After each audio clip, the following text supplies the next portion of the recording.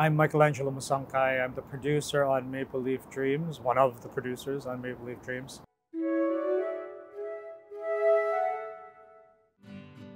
So the film basically is really a tribute, I feel, to the Filipino diaspora.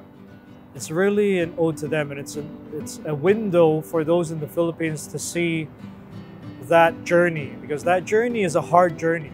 My parents themselves immigrated here in the hopes of providing for their family and being able to put their family in position to succeed and find a path. So this really is a film for all Filipinos.